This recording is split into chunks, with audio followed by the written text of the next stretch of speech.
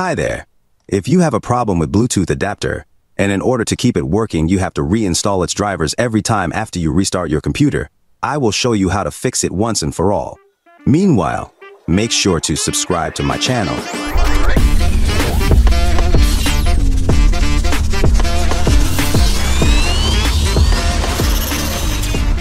Alright, let's get started.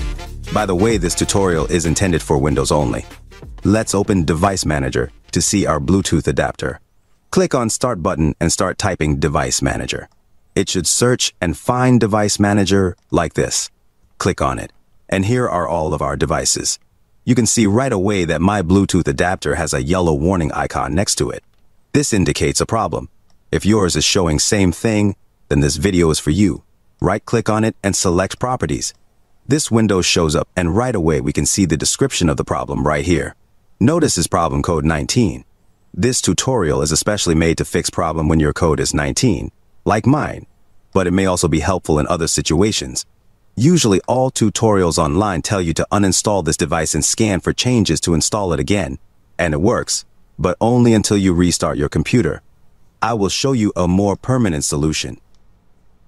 My first, not so permanent solution I was able to find is to make a shortcut on my desktop to this Bluetooth troubleshooting utility app, which searches for problem and comes up with a solution. What it does is reinstalls the device so you don't have to do it manually from Device Manager. But you still have to do this every time your Bluetooth adapter stops working. So I wasn't completely happy with that solution. So I figured that if the device needs to be reinstalled when it has the issue, then why not make it all fully automatic? To make it automatic, I started to look for commands that can run in batch file that reinstall the problem device with code 19. Here is what I came up with help of AI, of course.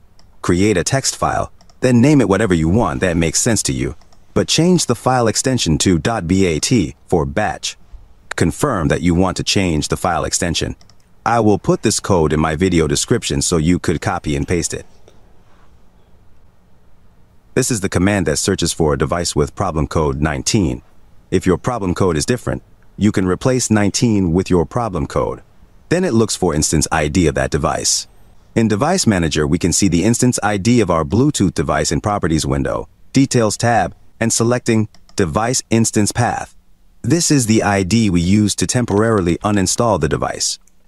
Lastly, we run a command to search for new devices, and our Bluetooth device gets found as a new device and gets installed automatically fairly quickly, because device drivers don't get removed and reinstalled this way.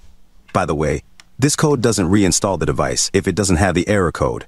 Now save this file wherever you want. You don't need to see this file often, so you can save it in some folder that you don't get across often. Lastly, we need this batch file to be executed automatically when computer starts. We can use Windows Task Scheduler for that. You can find it by searching for it when you open Start menu like this. In Task Scheduler, create a new task like this. Type the name for this new task, such as reinstalling Bluetooth adapter. You can also type a description if you want it to remind you what it does later on. As you can see, I already created my task, so I will show you properties of my task so you could copy each of my settings to your new task. I selected to run it only when user is logged on.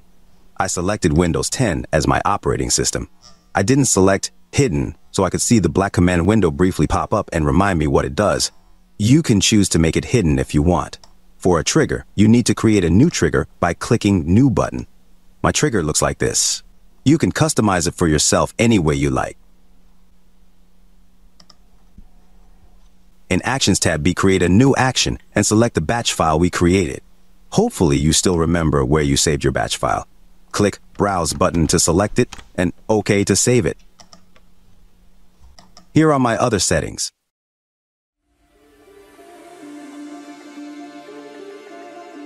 Make sure that Highest Privileges checkbox is selected. It makes the script run as administrator. Once you are done making your task, click OK to save it, and that's it. If you did everything correctly, next time you log into your computer, the Bluetooth adapter should get fixed automatically. Now that your Bluetooth adapter is fixed, make sure you click the like button to help others find this video. Let me know in comments if it helped you. I am really curious. because I was really happy when I figured this out for myself to fix my adapter. Subscribe to my channel to see my other videos I will be posting soon. Otherwise, you will just lose me forever. Thank you for staying with me until now. Have a wonderful rest of the day